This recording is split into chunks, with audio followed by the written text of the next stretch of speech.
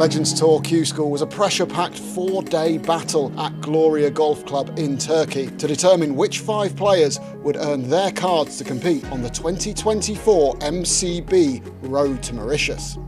15 players went under par on the opening day, and it was Chris Gain, who had earlier in the week tied first at first stage of Q School, who took charge with a bogey-free 66 for a 2-shot lead. He made this up and down for birdie at the par 5 ninth. 3-time Legends Tour winner David Shacklady roared into contention in round 2 as he also fired a 66. This approach at 8 set up one of 6 red numbers.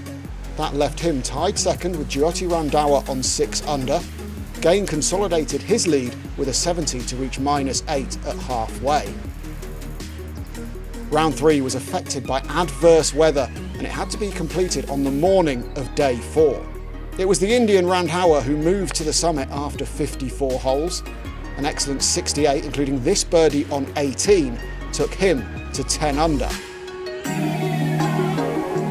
With Andrew Marshall, Simon Griffiths, Carlos Balmaceda and Lionel Alexandre tied second on -8, and all inside the all-important top 5. Gain had slipped back to 6 under. It was a quick turnaround for a tense final 18 holes in dry but windy conditions. There's always heartbreak at qualifying school, and this year it was Paul Blakey who missed out by a single shot.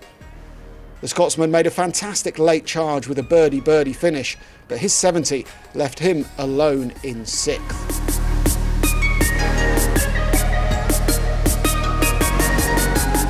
At the other end of the emotional spectrum, Andrew Marshall clinched the 5th and final card on 7 under. He was 3 over for the day through 8 holes, but birdies at 10 and 12 in a bogey-free back 9 secured his spot by the narrowest of margins. There was a 3-way tie for second on -8. Lionel Alexandre came through Q School last year and he repeated the trick in 2024. He was looking comfortable before a double bogey on 17 added some jeopardy to his final hole, but he birdied 18 for the 4th day in a row to seal the deal. Carlos Balmaceda failed to gain a card last year after going into the final round inside the top 5, but he avoided the same anguish this time out. He turned in +1, but a birdie on 10 and 8 pars to the clubhouse was enough to get the job done and prompt emotional scenes of celebration. Simon Griffiths also put some Q School demons to bed this week. He missed out by 1 place at Champions Tour Q School in December 2022 and Legends Tour Q School here last January, but he qualified this week. 2 birdies in the last 4 holes, including this at 17, proved his resilience. But Jyoti Randhawa never relinquished top spot, and he sealed a 4-shot win at 12 under par, courtesy of a closing 70. He was cruising to victory with a 5-shot cushion at the turn before a double bogey at 13 and a bogey at 15, but he sealed a convincing win with a birdie finish, including this exclamation point on 18. Let's hear from the winner.